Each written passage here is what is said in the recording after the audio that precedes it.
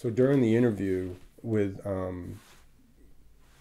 that Whitfield was conducting with Hetrick, he kept telling him that he had this olive branch for him, and that it was unusual, but that he could make the phone call to the district attorney or the Commonwealth attorney right now, and show him that she would spare his life if they would give him Ivan. And during the interview, on the recorded statement, they actually called the Commonwealth attorney, Marcia Garst, and she said that this is his only chance. If he doesn't cooperate right now, the deal's off.